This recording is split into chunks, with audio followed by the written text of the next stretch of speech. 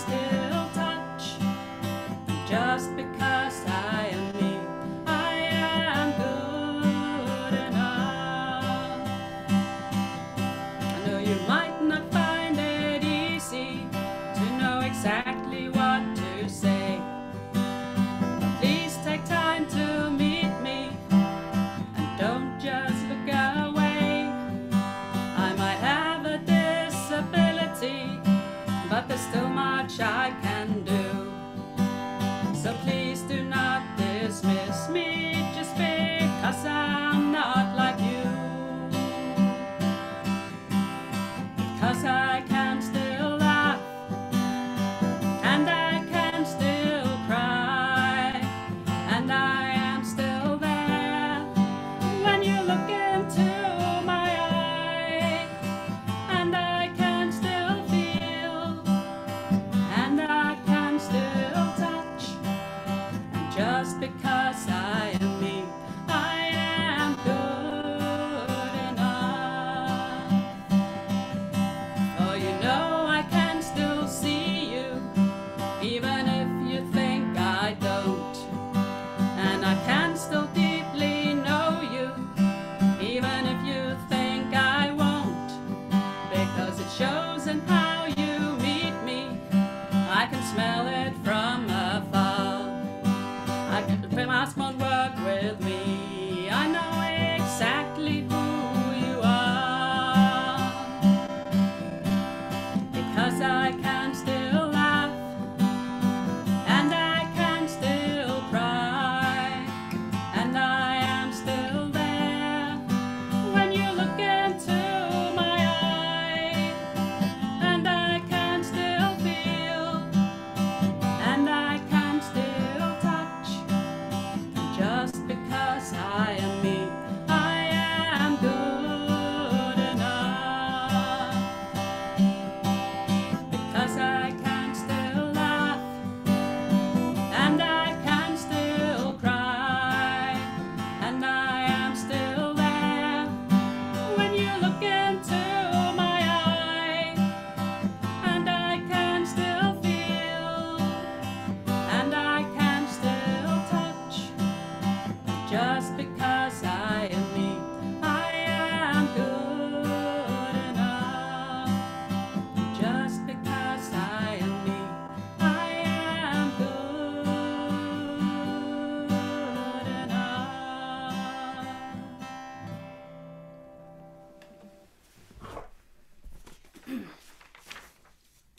Wow, great. Thank you. That was Sarafir Karishi. Thanks for kicking off the event. A big welcome from Cambridge and to everybody to what must be the world's first celebration of stammering. Of course, we're broadcasting on Zoom now.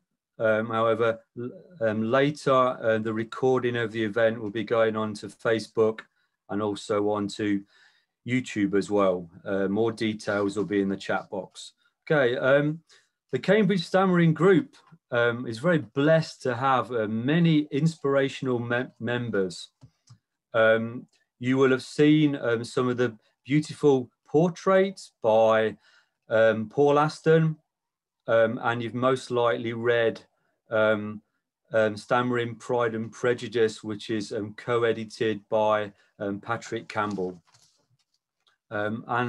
Together with recent books by Helen Rutter and Jonty Claypole, we've been inspired to celebrate stammering, celebrate the diversity of our stammers, and also celebrate people who stammer as well. So this afternoon, you're going to be hearing from writers, artists, comedians, actors, musicians, cartoonists, poets, and to name but a few. The full program of this afternoon will be on the Eventbrite website. Today we'll be tweeting from the CAM Stammering Twitter account, and we'll be using the hashtag Celebrate Stammering. Again, all of that information you can find in the chat box now. You'll have noticed that we've muted your microphones and your cameras. However, you can still use the Q&A function to ask questions to our panelists and also to the keynote speakers as well. Okay, please also tweet any comments you want to as well. I don't think we've got any safeguarding issues here, but if you've got any concerns, please get in touch by email. Again, the email's in the chat box. Okay, couple of big thanks. First of all, to 21 Digital for producing the fantastic artwork that we've been seeing on our social media content recently, and also Rianne Binns and YPO for organising the broadcasting of the event this afternoon. Okay, so you will have seen the schedule, and we should be concluding at about 5 o'clock. However, please note these timings are only approximate. We all stammer, and there might be a few technical hiccups along the way, but I'm sure it's going to be a wonderful event. As the event is free, we've decided to set up a Just Giving page and to collect money for stammering charities in the UK and Africa as well. I've now got a couple of short videos to show you.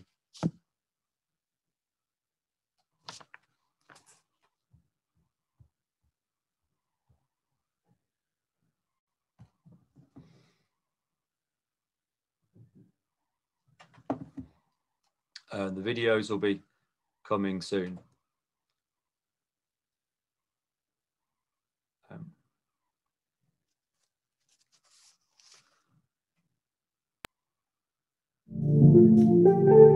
Imagine you're 15 and you stammer. You love Ed Sheeran and Emily Blunt. Not that long ago, you were amazed by Lewis Carroll's stories. But according to articles and stories online, these people are plagued by a terrible impediment which they had to get rid of, when all they did was stammer. A physical condition that few of us stop to think about, yet 1 in 100 people have.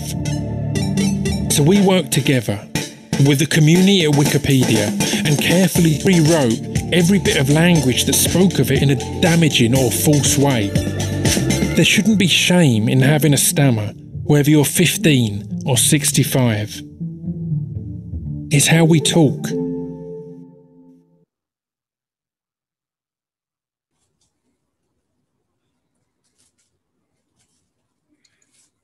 And now there's also another video coming up from the African Stuttering Centre.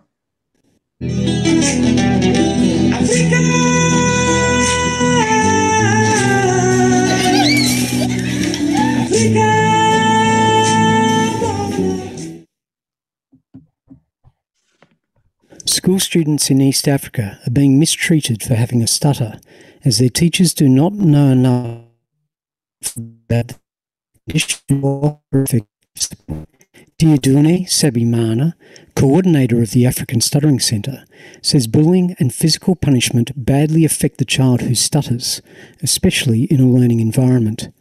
Diodune stutters and was a victim of these practices when he was a child. He developed an initiative to stop victimisation of children who stutter in school. He and his team provide resources to teachers to better assist these students.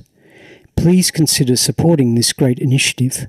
Your support ensures educational material available through it remains free to all. Every child matters. Let's promote the rights of every child who stutters. Thanks a lot for watching this video, and welcome to the celebration of stammering and the art stammer. My name is Jason Simon. I'm a Rwandan. Because stuttering is stigmatized in Africa, I became an activist to fight for the right of the people who stutter, especially the young children. I invite each of you to join this fight. Together, we can end the bullying and victimization of the school students who stutter. Let's promote the light of every child of stutter. Thanks. Thank you very, very much for Stammer in the UK and the African Centre for Stuttering for sending in those videos. Details of how to donate are in the chat box now, and they'll also be on our Facebook and Twitter pages. Okay, so let's get the celebration of stammering started with our keynote speakers, and I'll hand you over to a familiar face to many of you, Patrick Campbell. Hello there, everybody. It's really good to be here today for a very special and exciting day. I know that some people are struggling to get into the room, and we seem to have reached full capacity, but we're working on sorting that out. So hopefully that'll be solved soon. In the meantime, we all get treated to an extra special. We're going to have some new voices here today and some old ones, and I'm very excited to be welcoming a new voice to us from across the pond.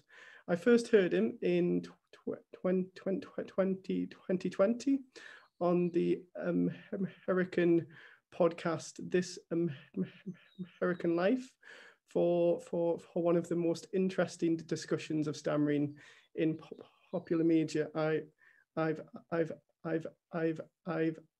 heard. So this is Jerome Ellis. He's a composer, poet, and performer. His current practice explores Blackness music and disabled speech as forces of refusal and healing. I'm very excited to introduce Jerome Ellis. Over to you, Jerome.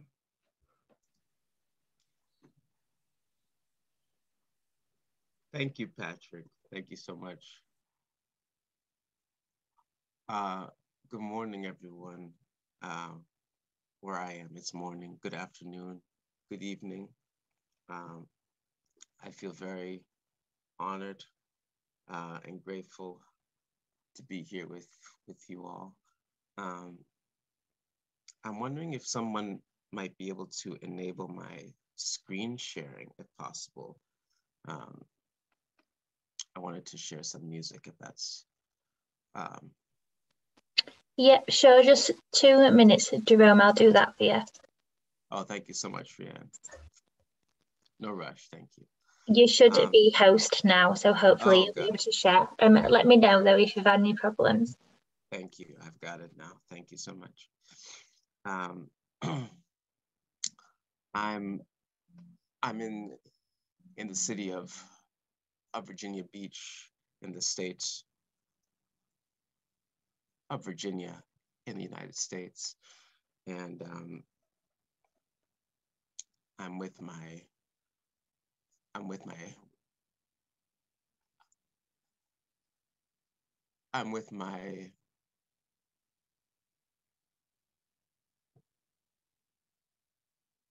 parents, and I'm in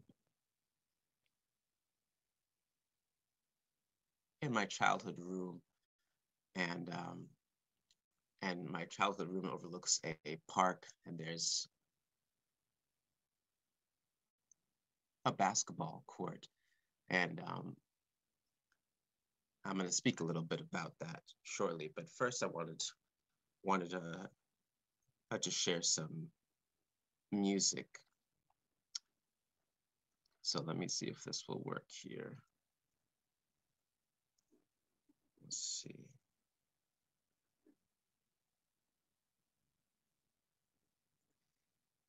Yes, Nicole, I also love that. Yeah. It's such a beautiful view. Okay, I'm gonna start this music very quiet, and then wondering if someone could tell me when it's reached a good volume. I don't want to overwhelm people's ears. I'll start this here.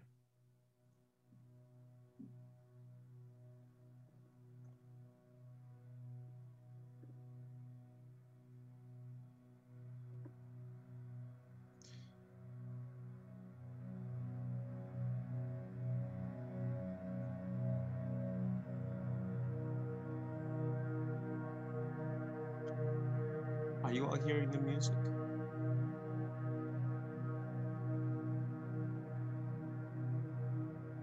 Okay, great.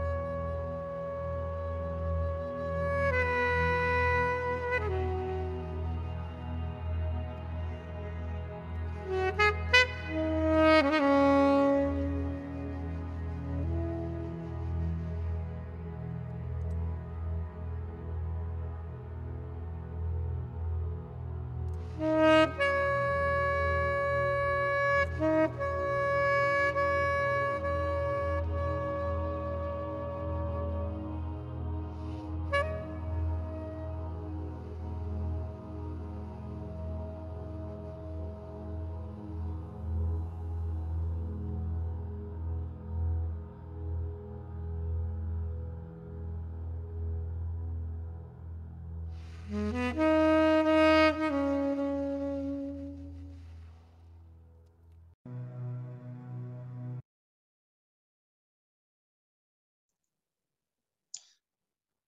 thank you all so much for your very kind words in the chat. So I wanted to start with that music because in my life and in my art practice, I try to use music to investigate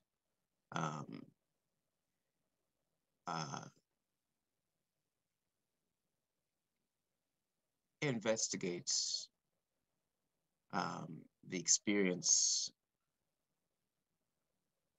of stuttering, the experiences of stuttering, because of course it's never singular. And I find music to be a very useful tool of investigation and research because of its relationship to time. Because I've studied ever since I was very little, maybe 4 or 5, but it was only in very recent years, maybe in the last 2 years or so, that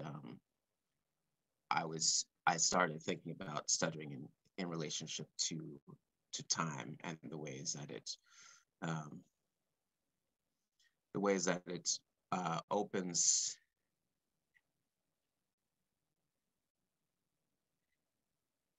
and stretches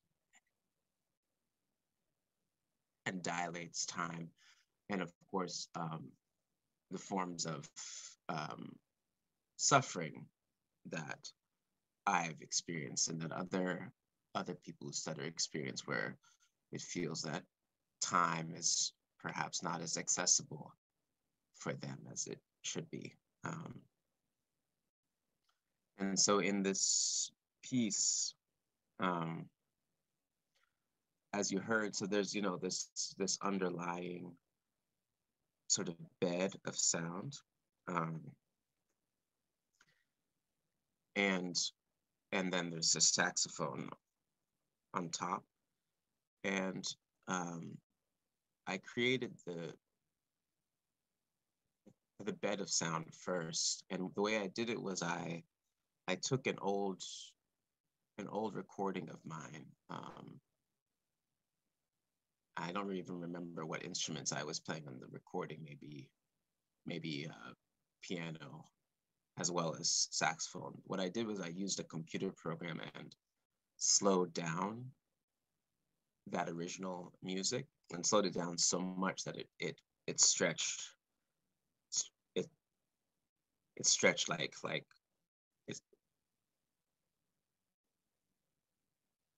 it stretched like taffy, and stretched it so much that it became this bed. And the original recording, it probably had, some kind of a beat to it, as a lot of music does. It has a beat, it has a steady rhythm. But as you notice in this music, there was no beat in that sense. And that was intentional, because what I was seeking to do was to create a kind of space and time where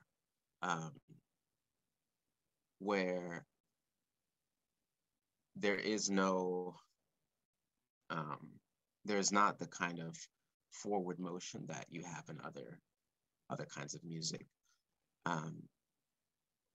And part of why that, when I listen to music like that, when I make music like that, it's very soothing for me. And I think part of it has to do with, part of it has to do with, I think, my experience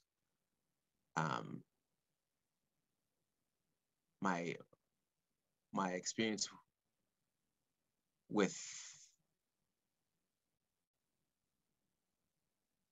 stuttering, because a very common feeling that I have had throughout my life is that I'm in a conversation with someone and I know the rhythm at which I should speak, but I can't do that. I can't match it. And so there's this feeling that, oh, the clock is ticking and there's this beat that is going on and I'm not able to speak in the rhythm that I need to. And I think other stutterers perhaps have this experience where you know what you need, you know what you should say and the way in which you should say it, but you cannot do that. And to me, it's a musical thing that there's, growing up, I would experience many moments where there were certain rhythms and cadences in conversation that I could not match, as if my body or even my vocal cords is an instrument, but I couldn't play the music on the instrument. And I mentioned this basketball court that I'm looking at right now. And I remember sometimes there would be kids at the park playing basketball, and I would sometimes go over and try to play with them. And I was not very good at basketball, but I would try to play anyway. But I remember many moments where I would try to, where I heard the cadences and the rhythms that they were speaking, especially the boys who were Black. There were certain patterns of African American speech that I could hear, that I knew in my mind how to match those rhythms, but I couldn't with my speech. And I often felt a sense of subtle or not so subtle exclusion because of that. I was very touched and very inspired seeing the video with the African activist. That experience that is described in the video is very familiar to me, as I'm sure it is to many other people who stutter. But this experience, this feeling of exclusion, again, for me, had a rhythmic and a musical aspect to it that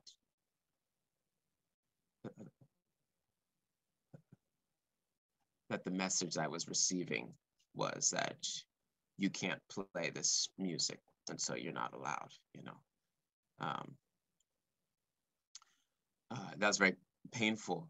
And I started playing the saxophone when I was 13, and I learned it very much in this room here, and practiced a lot, and started playing the piano at 15, and started working with electronic music a bit later in university.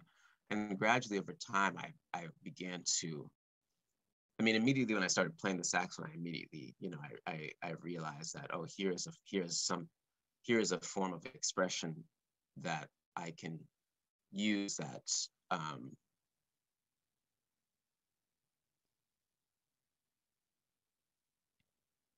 it bypasses speech, and there are certain forms of fluency that I can achieve on the saxophone that I can't when speaking. Though interestingly, I do stutter sometimes when I play saxophone in trying to articulate a note.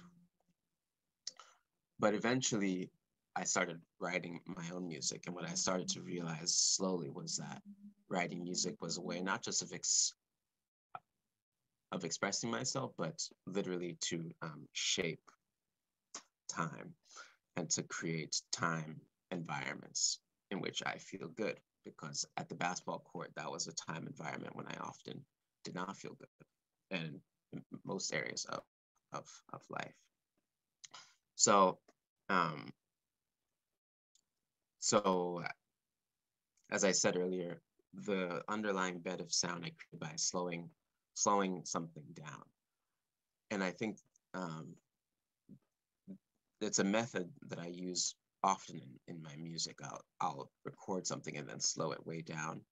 And I think there's something analogous there to the feeling of stuttering, because often when I stutter, of course, I often have the feeling that I am slowing time down and that it is uncomfortable. And that I fear that I'm holding people up. You know, I'm in line at a fast food place and they ask me my name and I'm stuttering my name and the line is growing behind me and I'm sweating, you know. I feel that I'm, you know, slowing time down and it doesn't feel very good.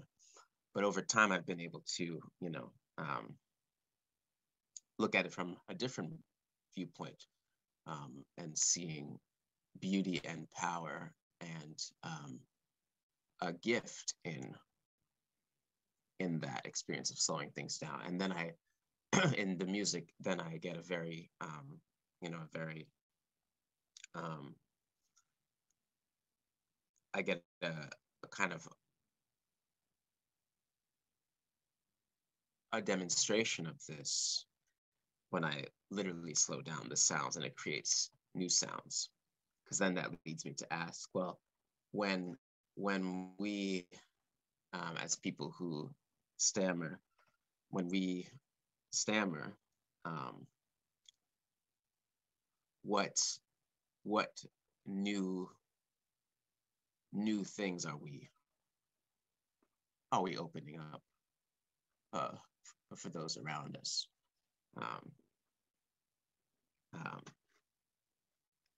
And it is in fact a gift, you know. I sometimes call this a clearing.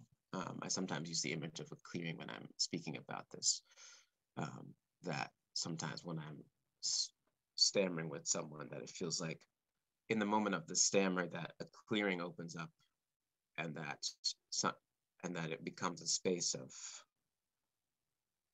possibility. Like at the fast food restaurant, you know, I have had many moments where I'm stuttering on my name and the person at the cash register is like so patient and so kind, and they'll just wait. And it's a very special moment. It's like, I don't know if they understand what's happening. It doesn't really matter to me, but we just like, it's like a, you know, yeah, it's like, yeah, like a clearing, or like this kind of like air pocket that opens where it's just like, we're then just like two people standing in silence in the midst of all, you know, all these hamburgers on the grill and people's voices and things like that. So I'll lastly also just say about the music is that as people may have recognized, I was playing the hymn "His Eyes on the Sparrow" as a tribute to my grandfather who died last year. But then once I'm done with the hymn, then I start playing other music, and that music was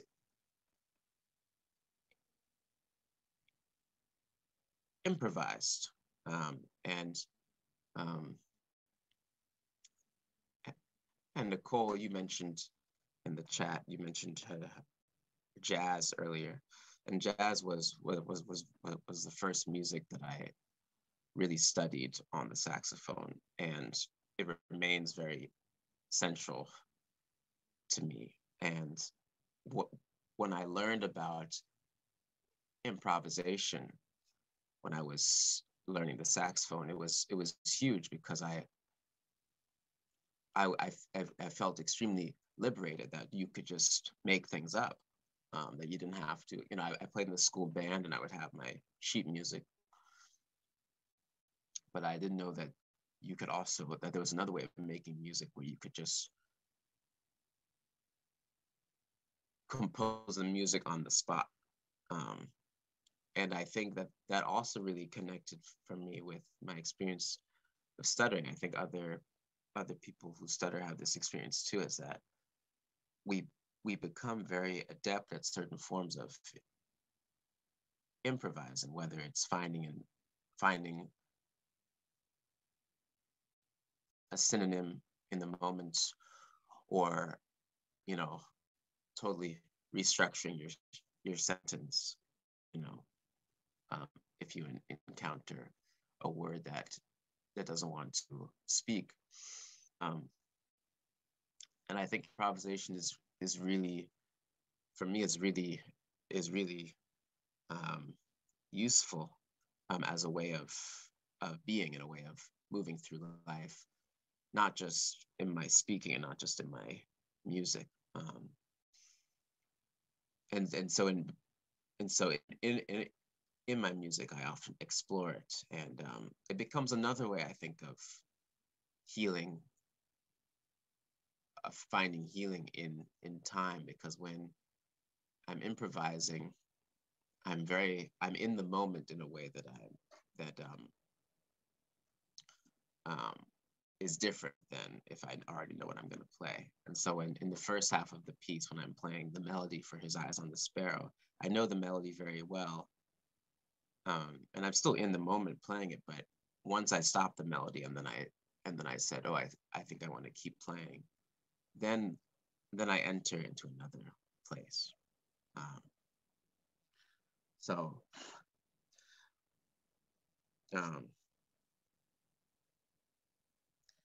And I wanted to end by saying that when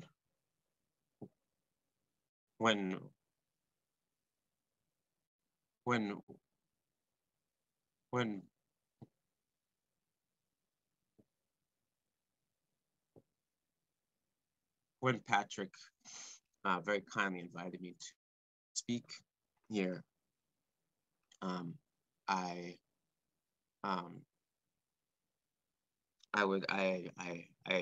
for the past few weeks have been trying to think about what I want to talk about, ideas, but ultimately what I decided was that I would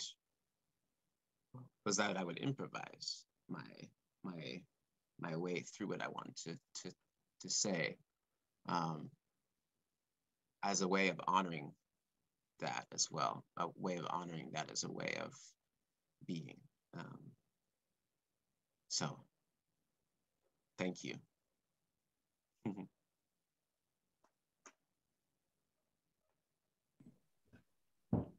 Jerome, thank you for that. That was really beautiful and meditative. I really like the music, and then your kind of embodied improvisation around that, reflecting on the music as well. It was really beautiful, and some really really sort of transcendent thoughts in there around stammering and space, and different ways of finding space for our voices through art and different media. There's lots of concepts in there. We're encouraging people after each person speaks to write in the Q&A for questions. The first two questions we got, Jerome, were asking where people can get your music from, so they can use it themselves. But moving into sort of actual questions. So Sipple has asked, how does music feature to support your everyday communicating with a stammer and helping to understand your your stammer.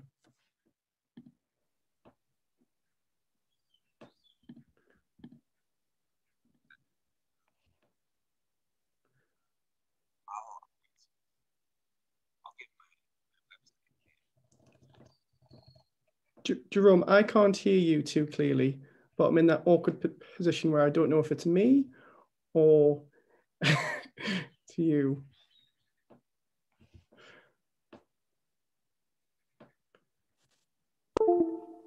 How's this, Patrick? Much better. Yeah? Okay, great. Thank you.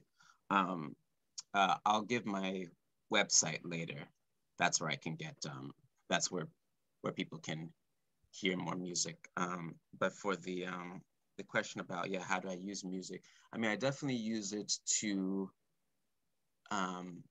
definitely to just like recover from time, from like being in time. Like that piece that I played, I'll just like listen to that, whether like literally I'll be in the bathtub or I'll treat it like being in the bath. Like someone mentioned a spa in the chat, and I'll like just like sink into the music as a way of just like stepping back from having to navigate time with my speech.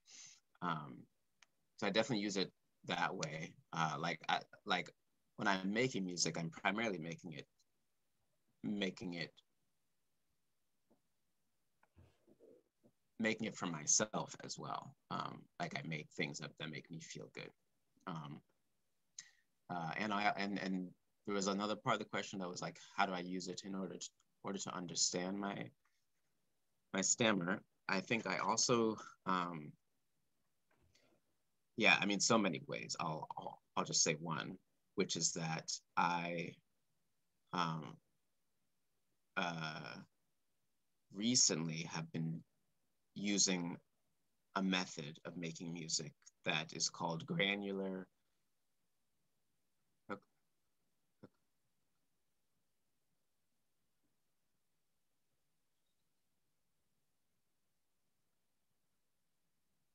Granular synthesis.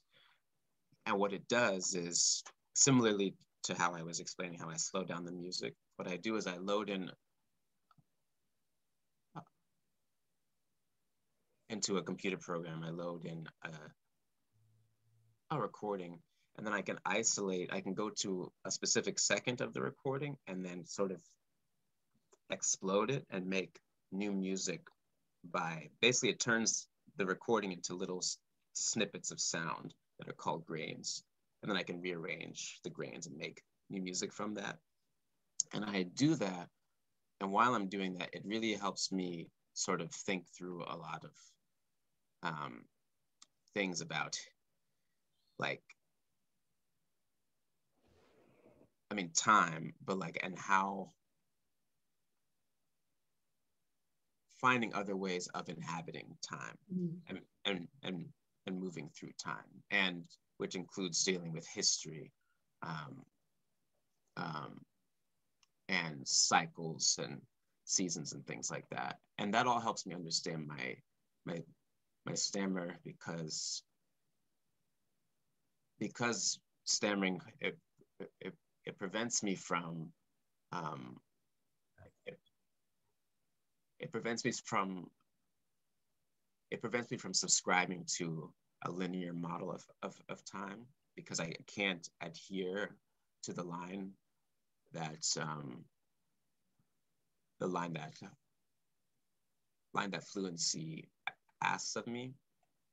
I have to find other ways of moving through it. So. I think that you've talked before about how stammering challenges the normal temporal expectations of society, and how it kind of refuses them and fights against them, which is a really beautiful concept. We've had two people wanting to ask a similar question, which is when you were talking, you mentioned that you sometimes stammer when you're playing the saxophone, and people are wondering how that feels and what's that like as an experience. Yeah, it's so unique.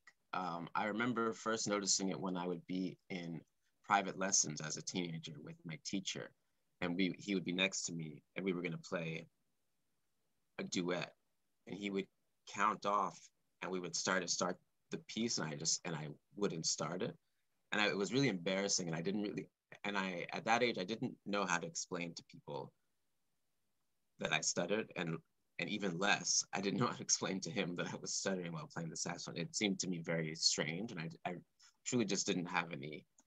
I felt ashamed, certainly, and embarrassed, and I didn't know how to explain it.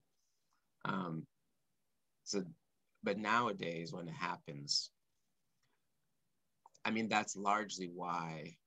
Well, nowadays, when it happens,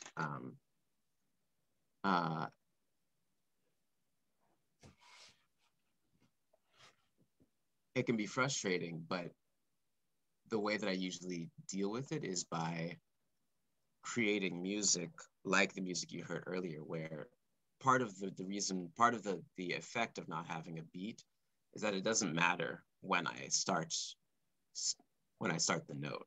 You know what I mean? Like, it's like, because there's no rhythm, it's just like I can start the note now, or I can start it in 5 seconds, and I create an environment where that's okay. And so that's one way that it's kind of like, there's this, I think there's this passage from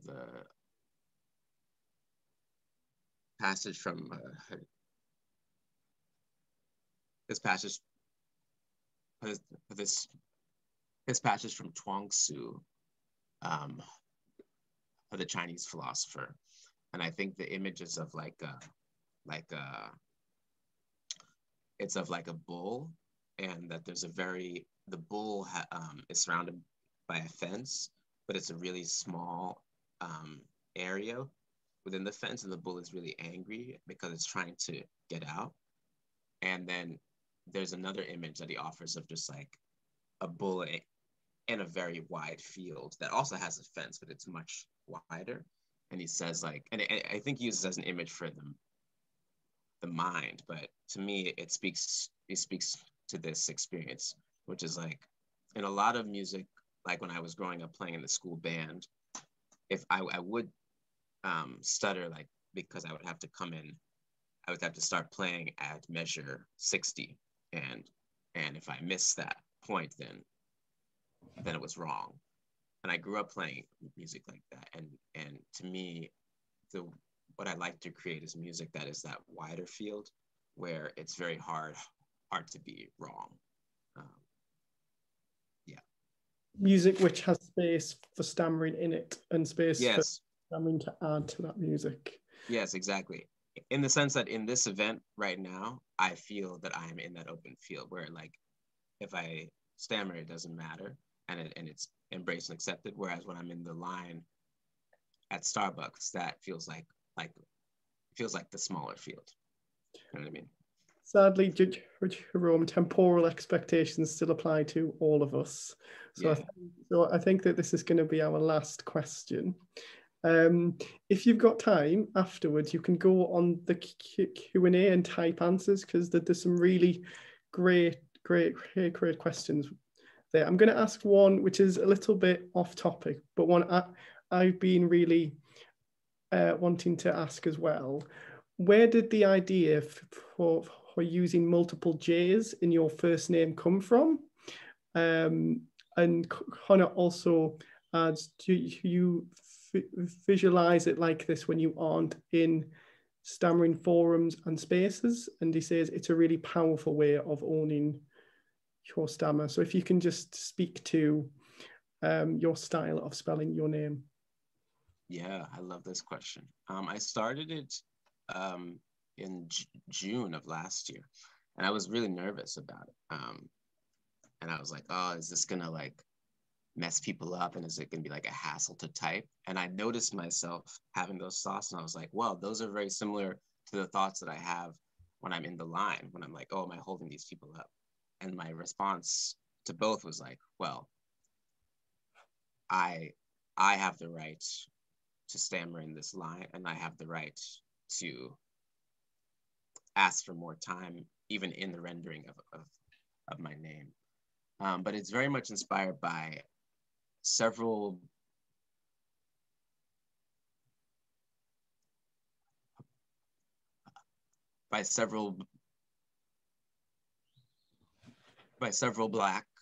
black artists, mainly women.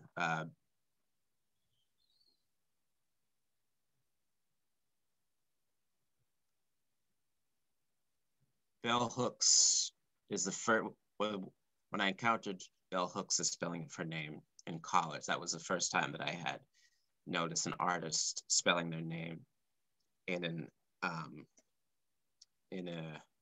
a way that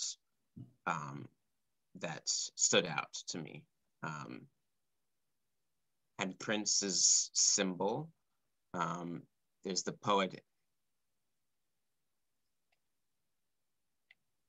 M. Norbesi Philip, who in Norbesi, she capitalizes the S. And I have a very dear friend who is a Black woman, is a choreographer and a director and a writer and a performer.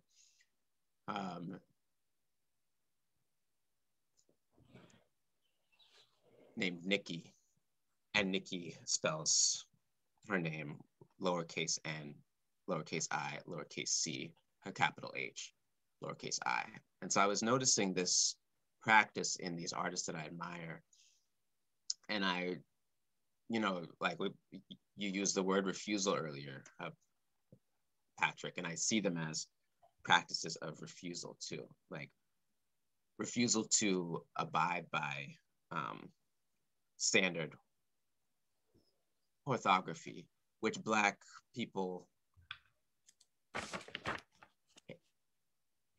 in the diaspora I see do in so many ways, in spoken language as well, creating new forms of grammar that are English, but that approach English from another angle. And my parents are West Indian, and they speak different forms of West Indian English. So I see it as an intervention in language. This language is a sphere where I have experienced so much pain, and where so much of us have experienced so much pain, whether we stutter or for many other reasons, and trying to throw a wrench into language and slow it down. So yeah. That's a beautiful thought to end on, and just kind of piggyback on that. We are kind of in this event operating in that air pocket of stammering time. So although we've listed when specific times might happen, depending on disfluencies, things might be pushed back a little bit. And I think we are running a little bit behind schedule, but that's fine. We're just in this air pocket of stammering. So I'm going to hand over to Captain Jimmy Lang, who I think most of us know, to introduce Jonty Claypole, our next speaker. Hi there, guys. How you doing? And that was an absolutely fantastic talk. Thank you very much, Jerome. I really enjoyed that. Now, I'm proud and privileged to announce that the next keynote speaker, who spent 10 years as a programme maker with BBC Arts Department and the last 7 years as BBC's Director of Arts.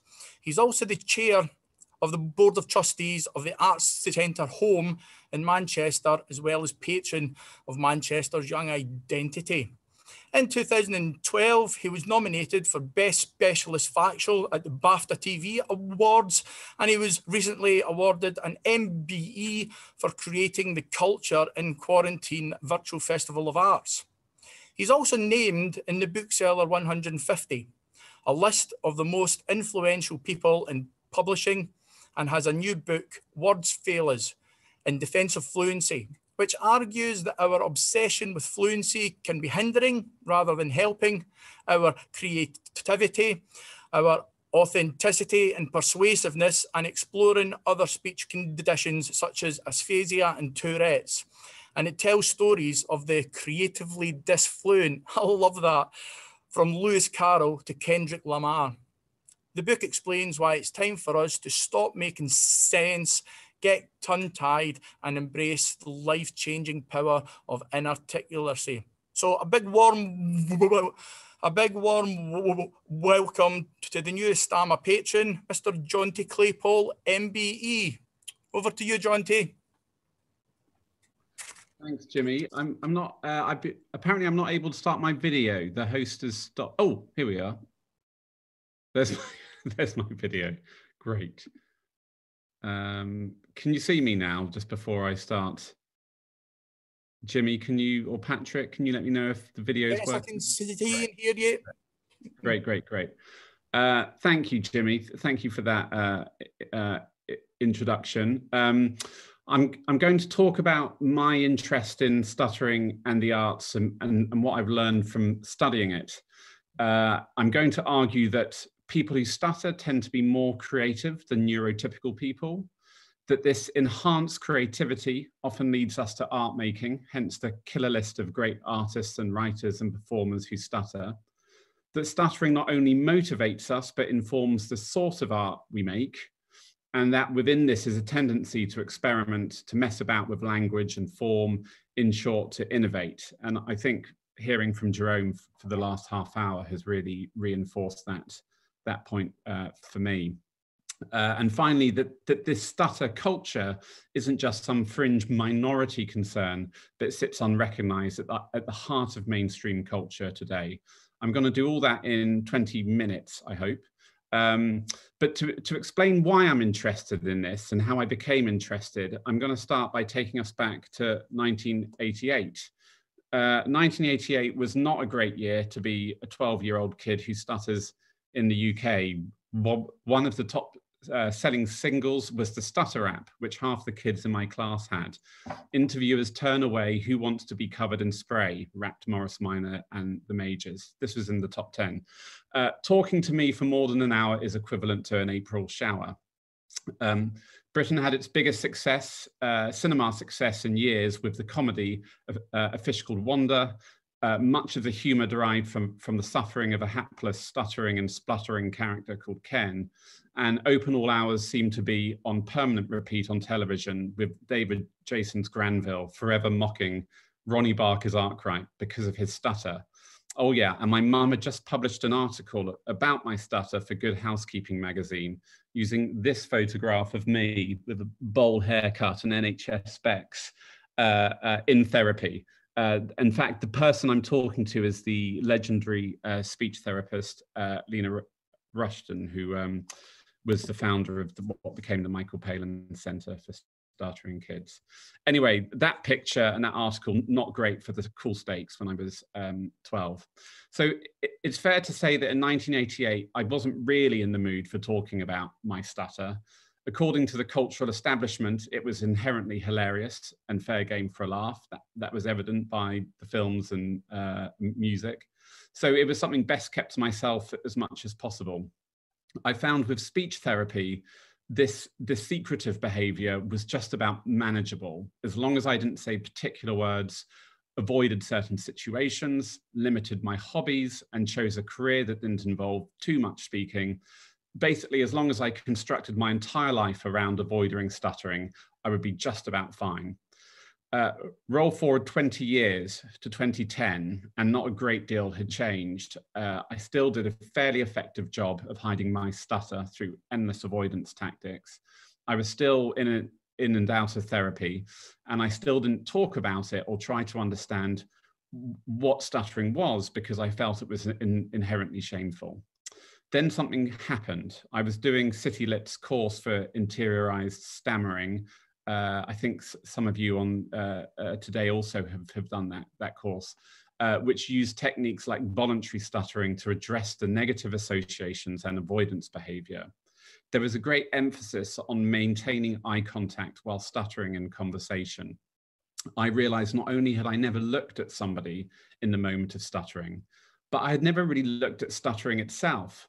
What I mean is, at the age then, 35, I couldn't tell you anything about the history of how stuttering has been treated, how it's been perceived in our culture, how phenomenally creative people who stutter often are, or any of the latest research into the neuroscience of stuttering. In other words, I was very good at fretting and losing sleep about my stutter, but hopeless at analyzing or speaking about it. Like any bad relationship, it was emotionally shallow, a waste of energy. I started to write my book, Words Fail Us, in Defence of Disfluency, to make sense of these things for myself. I wanted to understand the history and the science of stuttering. And gradually, I came to see stuttering as a cultural phenomenon as much as a physiological one. In other words, there's what happens in our mouths and what the rest of the world thinks about, which is generally negative. It begins with the terminology. It seemed to me that all the words which describe stuttering tend to be formed by taking a positive term and sticking a negative prefix on it: disorder, disfluency. Then there's the way stuttering was presented in culture. At its worst, it's the stutter rap and the fish called Wanda. At its best, it's a plot device. George VI in The King's Speech, and a recent example, Simon and Bridgerton, overcome their stammers to achieve more fulfilling lives. And while they are dignified characters, unlike Ronnie Barker's Arkwright, they're only dignified once they've overcome their impediment. And so these more serious representations of stuttering are actually no less toxic. At the time I was thinking about all this, I'd become director of arts at the BBC. While I'm not a scientist, I thought one useful thing I could do would be to use my expertise to understand better the relationship between stuttering and the arts. I don't mean how it is portrayed by the arts, because I was pretty convinced by then that it was nearly always negative crap, chief laughs and crummy plot devices. What I was really interested in was the growing list I was making of extraordinarily creative people who stuttered. Writers like Lewis Carroll, Henry James, Elizabeth Bowen, Somerset Maugham, David Mitchell, Colin Tabine, Elizabeth Bishop, Ludwig Wittgenstein. Actors like Samuel L. Jackson, Emily Blunt, Nicole Kidman, Marilyn Monroe. Songwriters like Kendrick Lamar, Ed Sheeran, Carly Simon, Bill Withers, John Lee Hooker, B.B. King. To name but a few, I have a much, much longer list. These are all artists who deal with words on the page, on the stage, in song. Some of these names I'd first heard in speech therapy when I was reassured that people who stutter can be very creative. This seemed to me important because if we can prove that people who stutter are disproportionately disposed to phenomenal creativity compared to fluent speakers, then we've made an important step in showing what I want to show, which is that stuttering is far more than a disorder or a disfluency, but simply a form of vocal and linguistic diversity that enriches our language, our ideas, and art forms. So I began reading the biographies and autobiographies of every artist who was said to have stuttered, as well as interviewing dozens working today, like novelists Colin Tabine and Margaret Drabble, and poets Owen Shears and Scroobius Pip. I wanted to get beyond the nice but unqualified statement that people who stutter are often very creative, and find out how they are creative, in what way their creativity differs from others, and to what extent we can talk about stuttering as more than just a spur to creativity, but a form of creativity in itself. Is it possible, I wanted to know, to even talk about a stutter culture? Here's what I found out. The first thing is that we really do tend to be more creative than neurotypical people. As we navigate the difficulties in our speech, our brains are working overtime. We become linguistically very versatile. One sociologist has described how people who stutter draw on a different sense of space. They have 2 or 3 conversations going on at the same time, using different words dependent on which they can or can't say at any given moment. And I think Jerome talking about the clearing earlier, which I was connected with, is another really good way of describing that. The novelist David Mitchell, author of Cloud Atlas and many other great books, says that quote, "Your stammer informs your relationship with language and enriches it, if only because you need more structures and vocabulary at your command." All this seems borne out by brain scans, which show significantly enhanced activity in our brains during the act of stuttering. The brain's a muscle. Work it hard, as we do, and it's no wonder so many people who stutter become creative heavyweights. The second thing I found is that this unique creativity leads to art, hence the killer list of great artists who stutter. If you struggle to communicate your thoughts, feelings, and ideas in conversation, they will find other ways to come out. "Without my stutter, I could not have been driven to write," says American novelist Darcy Stenck. Comte Bean, author of Brooklyn, told me something similar. Being able to pick up a pen and let the words flow was a pleasure and a form of release. This doesn't just apply to writers. Rapper Kendrick Lamar has said, "As a kid, I used to stutter. That's why I put my energy into making music." B.B. King said he turned to music so he could talk. Carly Simon, best known for hit single "You're So Vain," says she went into songwriting for the same reason. When she was growing up, she discovered she didn't stutter while singing, so she and her family made up songs to tell each other to go to bed or get up or come to dinner, like the Von Trapps and The Sound of Music. Acting is one art form which seems disproportionately endowed with people who stutter because of the amazing and still unexplained fact that many people who stutter cease to do so when speaking a foreign language or acting. Emily Blunt, a Londoner who is now a major Hollywood player starring in films like Sicario and A Quiet Place, says this: "One of my teachers at school had a brilliant idea. They said, 'Why don't you speak in an accent in our school play?' I distanced myself from me through this character, and it was so freeing that my stuttering stopped when I was on stage." The third thing I found is that stuttering is more than a spur to art, but informs the sort of art we make. For instance, I found that people who stutter are more prone to what is called graphomania, or hyperproductivity. As well as his books, Lewis Carroll wrote over 100,000 letters in the course of his lifetime. And they're not normal letters to an accountant. They're elaborate, imaginative letters full of drawings and poems. Henry James wrote over 20 novels and over 100 stories. John Updike specifically made the link, referring to the delight he took in having, quote, "managed to maneuver several millions of words in my throat." Somerset Maugham wrote over 30 books of fiction, over 30 plays and stories, essays, and memoirs. He's a writer about whom endless ink has been spilled in his novels. He wasn't very interested in this, though. He tells us very directly, quote, "The first thing you should know is that my life and my production have been greatly influenced by my stammer. But as far as I tell, few, if any, scholars have ever bothered to inquire what he meant by this." I also found that people who stutter often develop a unique style of writing that reflects some of the patterns in their speech. Henry James's late great period of writing began halfway through a book called What Maisie Knew, when he went from writing to dictating his novels. His prose style became characterized by the long, florid, circumlocutory sentences he cultivated in his speech to avoid difficult words. These books, like Wings of the Dove and The Turn of the Screw, are considered one of the peaks of the English language novel as an art form. American novelist David Shields gave up writing what he considers the lyric language of fluency early in his writing career, and has spent the last 3 decades creating a fragmented staccato prose style. He told me his most famous book, Reality Hunger, is basically a stutterfest.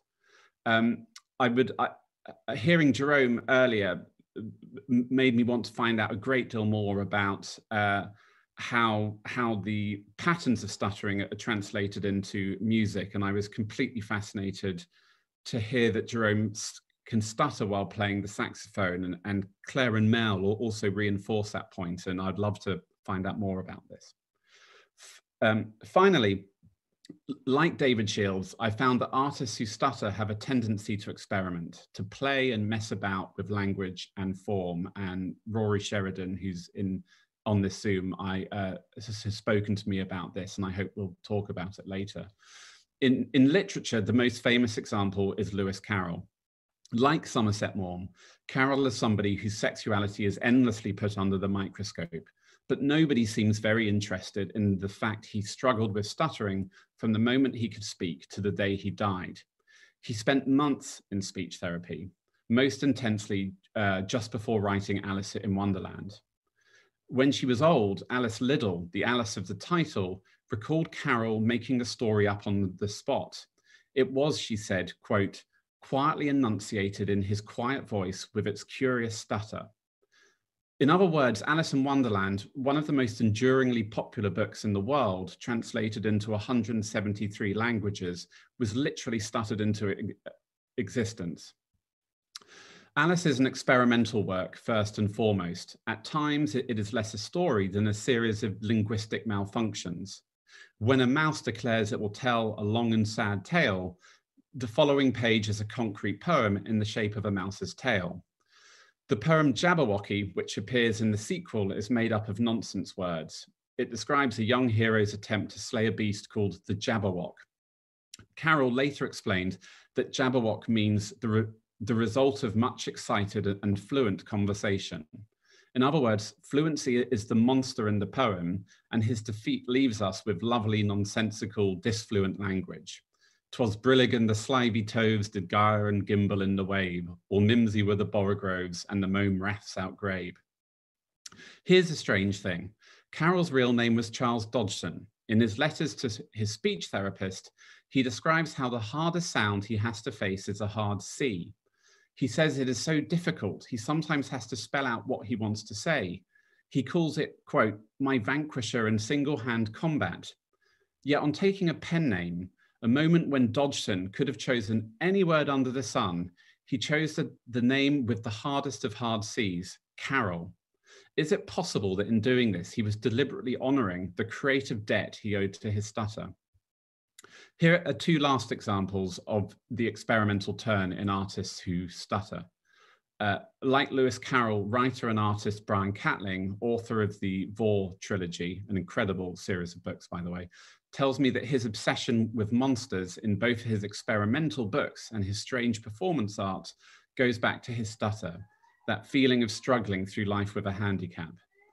And the philosopher Ludwig Wittgenstein, who stuttered as a child, refused to give his masterpiece, the Philosophical Investigations, any order.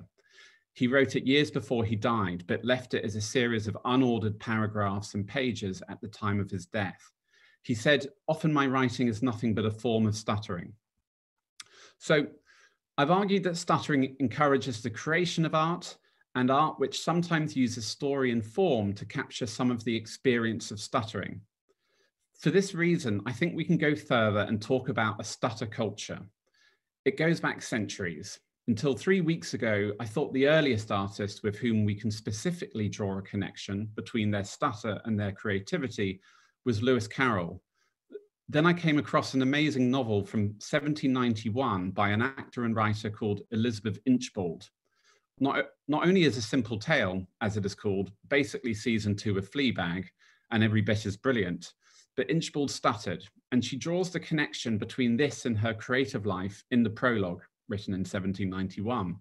She says, it has been the destiny of the writer of this story to be occupied throughout her life in what has the least suited either her inclination or capacity.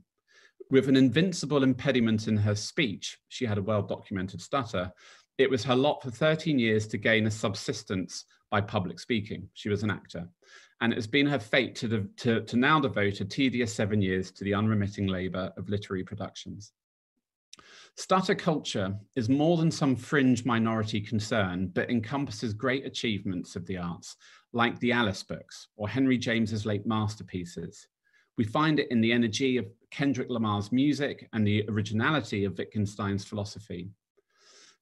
But there is one last art form I want to talk about because it is one particularly shaped by people who stutter and therefore central to what we might call stutter culture, and that is the blues.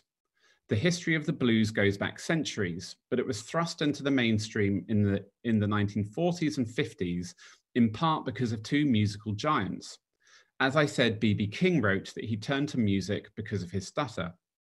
John Lee Hooker also stuttered, something which he sings about in his song Stuttering Blues. His first producer claimed he only took Hooker into a studio because he was struck by the strangeness of a person who stuttered when they spoke, but not when they sang. As a result of these two musical giants who wore their stutters on their sleeves, singing about it, a very strange thing happened. The younger generation of rock and roll musicians who revered them saw stuttering as, who would have thought it, cool. They integrated it into their music. Think of Roger Daltrey from The Who singing, "Why Don't You All Fade Away," in My Generation.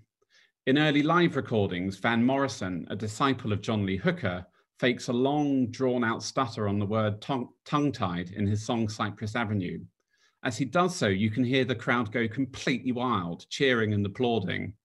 Similarly, in live recordings of their song Whole Lot of Love, Led Zeppelin's Robert Plant fakes a long stutter on the final B of the phrase, "You've got to let that boy boogie." Then he says, "I think John Lee Hooker said that." Cue great cheers and applause again. Somehow in the world of the blues and the rock and roll music it inspired, the prejudice against stuttering in every other aspect of culture is inverted. And all because two of its founding fathers stuttered and didn't mind talking about it. The blues is a unique, precious example of how we can use art to change not only the experience of stuttering for the person who does it, but the wider social prejudice against it. But in order to make this change spread from the closed circuit of individual art forms and genres to mainstream social perception, we need to go way beyond general statements about people who stutter often being creative and make a science of it. We need to argue for the existence of a stutter culture and use the many examples we have to prove it. How amazing it would have been if someone had told that 12-year-old kid agonizing about his speech back in 1988 that stuttering is one of the most creatively enriching traits there is, with a long and diverse history of great music and fiction and performance associated with it. And as for the stutter app, A Fish Called Wanda, and Open All Hours, well, who's listening now? Thank you very much. And thank you very much there. That was excellent. Jonty, thank you for taking time to speak to us today. We are over time, but we have got time for a few questions as always. So one of the things that come through was what has stammering brought to your life in terms of creativity, and do you see it as a positive towards how it's affected your BBC career? I do now. I didn't through my until I did that City Lit course and began to began to think about it and acknowledge it was part of me. I don't think it had. I think I spent my 20s and early 30s trying to navigate my life about it and not doing a lot of things I would have liked to have done. I would have liked to have done more in the performing arts, but I never felt I could. But I think over the last 10 years, it completely has, and it's given me a sense of calling and purpose, and a sense of knowing what I want to say. And so the fact I wrote the book, I'd never written a book before. The fact I wrote the book is a testament to that. But I think I've also weirdly embarked on a much more creatively active stage of my life in my 40s than I had been in my 20s and most of my 30s. So there was definitely something about really wanting to come to terms with my experience of stuttering that has triggered a lot, and it's triggered creative pursuits specifically about stuttering, but it's also just liberated me in other ways. That's brilliant. So someone else is asking you, do you think that stammering is a form of neurodiversity? And regarding support, do you think it is all similar to that of dyslexia, ADHD, or is it best to separate these? for the first point, as I discovered neurodiversity theory about 10 years ago, I became very passionate that stuttering should be looked at through neurodiversity. But because the other thing I was discovering was that, you know, our scientific knowledge of stuttering is still fairly limited, and there's no such thing as a sort of cure. And rather than waiting for a cure to come along, which there's nothing we can do much about, but what we can do is start to advocate and change the way society perceives it. And what I do believe is that most of the so-called problem with stuttering isn't in our speech, it's in the way it's seen by wider society. And one thing we can do is work together to change that. That's an immediate, tangible thing. And that's why the Stuttering Pride movement, which many people here have been actively involved in, is so important.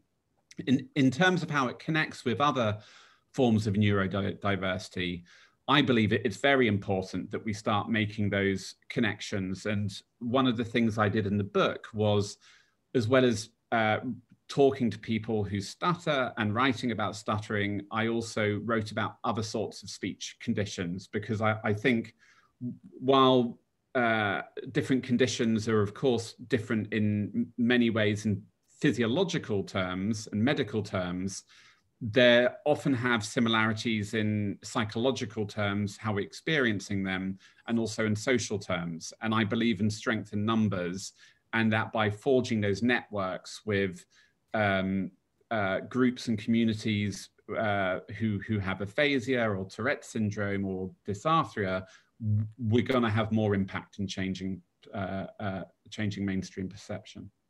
Okay, thank you for that.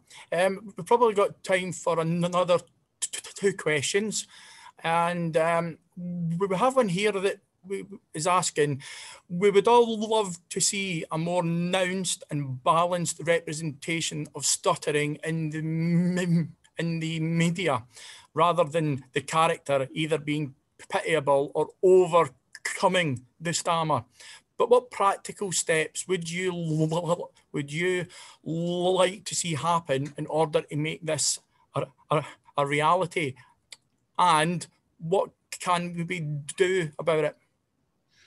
I think the most practical step is to give more space to people who stutter on broadcast and media platforms. So broadcast as a medium has been for a long time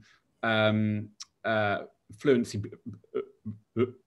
prejudiced. It's obsessively so. I was very struck a few years ago when the broadcaster Nick Robinson, who was hosting the Today program, had an operation on his throat, which resulted in a slight bit of croakiness to his voice. I didn't notice it. And it was astonishing how many people began writing in or sort of going onto Twitter and saying, you know, what's happened to his voice? He can't do this job. And it made me feel somewhat ashamed that I was working in that industry at the time. What I've been doing the last sort of 2 years is I've become much more activisty about this, is to commission a lot more programs from people who struggle with speech in different ways. I think Scroobius Pip has been hugely significant because he's, you know, a broadcaster who has allowed his stutter to be part of his broadcast persona. But I think it's that. But the main thing is ensuring there is space for people who stutter on broadcast platforms. And I think that needs to come from people like me who work for those platforms. And I think it also needs to come from people who feel they ought to be heard, pointing out that it is a form of prejudice and ultimately disability discrimination to be excluded from media platforms for having a stutter. And I think if it's pointed out, I genuinely think most people in gatekeeper positions in media platforms do not realize they're discriminating. And if it's pointed out to them, I think in most cases, people's better judgment would make them think twice. Okay, and finally, I've got a simple question from someone asking, what would be your message to your 12-year-old self regarding stammering? My message would be, there are lots of difficult things about stuttering and it's hard to get away from that, but there are these extraordinarily positive and productive qualities to it too. And I would talk about, and so I would tell them that, say it is difficult, but there's also it's a superpower in many ways as well, in terms of the empathy it gives you, the creativity, the linguistic versatility, and it's yours. That superpower is yours to seize and do something with. I didn't for 20 years, so. There's a Tarkovsky point. Yeah, it's mirror, and it's a plot device, the stammer and mirror, to answer that question. Okay, thank you, Jonty. I think we've run out of time. If you have got some extra time, there are about 9 questions on the question and the answering part that you could possibly jump in and answer. And I'm sure everyone's got a great insight from you. So I hope you continue with all your charity work and stuff, and welcome to Stammer as a patron, and I hope it goes well for the future. Thank you, Jimmy, and thank you, everyone.